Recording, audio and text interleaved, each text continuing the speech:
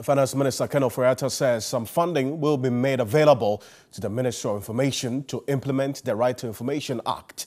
The act, which came into force in 2020, is expected to ensure public information is freely accessible.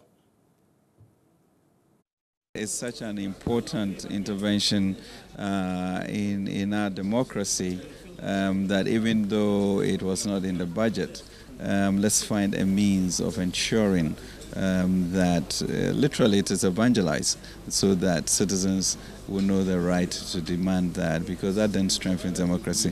So yes, we've had discussions with the Minister of Information, and we intend to find some resources so that it is communicated well to everybody.